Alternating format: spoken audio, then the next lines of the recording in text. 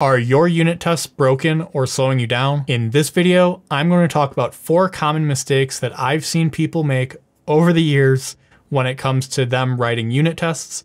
Some of the mistakes are ones that I've made as well.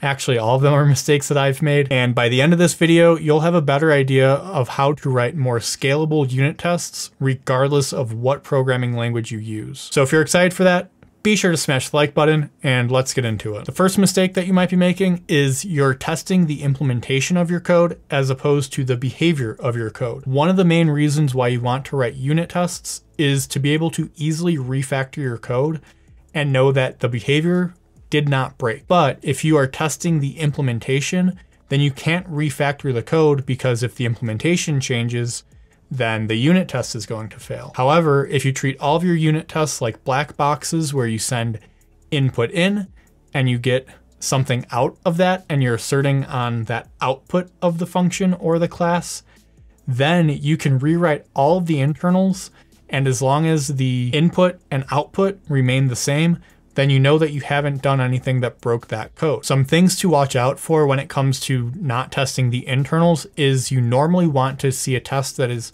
asserting different things.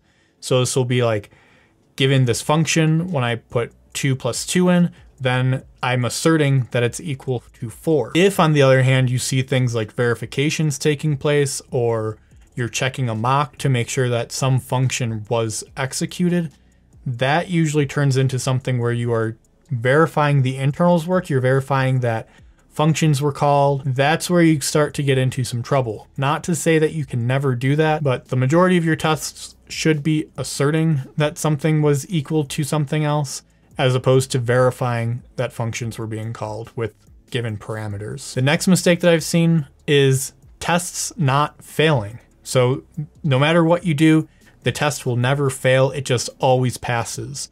This might sound like a really good thing. I mean, if the tests always pass, then you never have to go back and fix what's broken, but you really want your tests to fail because, again, going back to refactoring your code and knowing that the behavior is still the same even though the underlying code changed. If they never fail, you'll never have that certainty that the rewrite actually worked. The best way to know that your test will fail is to start off by writing a test that does fail. The easiest way to do that is to practice test-driven development, where you write the test first, you get a little bit of the function in there, and it just returns some default value, and essentially it's going to fail.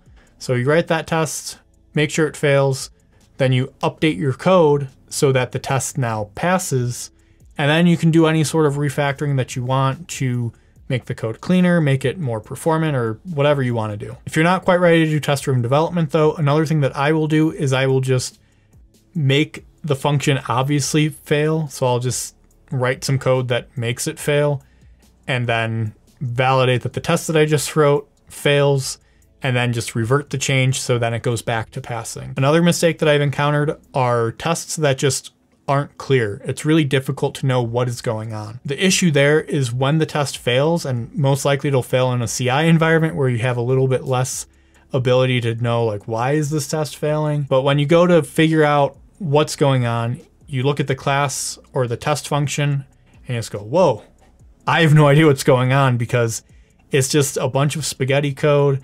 It's not structured very well. There's multiple tests within the single test. And so then it takes something that should be pretty easy to understand why the test failed and what you need to update. Now you have to go and debug the test itself to figure out what's going on. It is pretty easy to overcome though. What I found is writing function names that make sense, being verbose with those function names as well. So don't feel like you need to write a function that's less than 20 characters.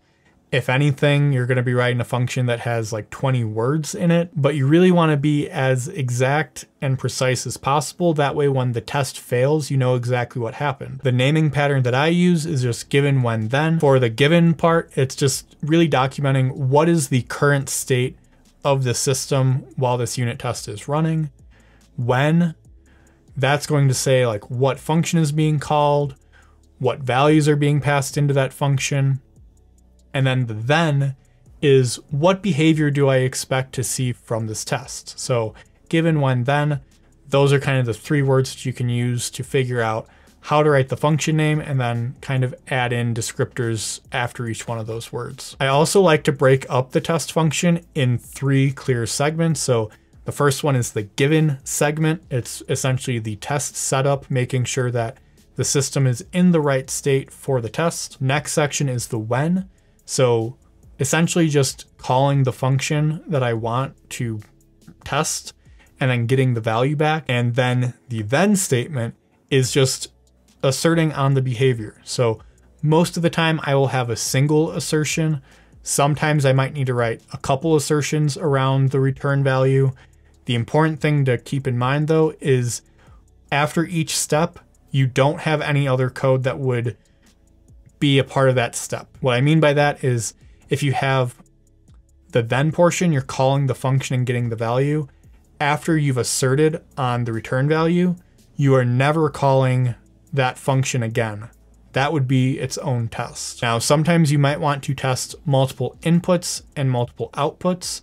And for that, most unit test frameworks have something called parameterized tests, where you have an input parameter and an output parameter, and it will run through the exact same setup and the exact same assertions, just with different inputs and outputs in that when block. And then perhaps the biggest mistake that you can make when writing unit tests is not running those tests automatically as a part of your build process. Tests are really only valuable when they're ran on a regular basis. And if you don't automate them, you're not going to run them every single time. And so you might go and check the unit tests a month after the fact and then realize, hey, the test framework actually doesn't even run anymore. Or now I'm seeing like 10 different failures. I don't know when those failures were introduced. If you're running them on a constant basis, as soon as a test fails, you know what code changed that caused that to fail, because it should be the code that's up for PR or the code that was just merged into the main branch. But if you're never running them, you may as well not write the tests at all. This is actually something where for like automated end-to-end tests or automated UI tests, one of the first things I always look at is, okay, what are we going to do to run these automatically? And if we can't, then we shouldn't even invest the time in writing them. Unit tests, they're generally pretty easy to run on an automated basis, whether you're using Circle CI, GitHub Actions, GitLab, whatever CI provider you're using, you're going to be able to find a plethora of examples for running unit tests and having the CI job fail if any of those tests fail. If you are writing unit tests correctly, they should not be making your life miserable. If anything, they should be making your life much easier, much simpler, because you're documenting the behavior, you're able to change code without breaking anything. And something I didn't mention in this video, but if you encounter a bug, you can then replicate that bug with the unit test and then verify that the test fails, update the code, make sure that it passes. And the sweet thing about that is it'll run all of the other unit tests, so you can make sure that the bug fix doesn't introduce a regression, which is always nice to see. And if you want to improve even more as a programmer, I recommend checking out this video next. It'll walk through 7 common mistakes that programmers make and how to fix them. That's it. That's the video.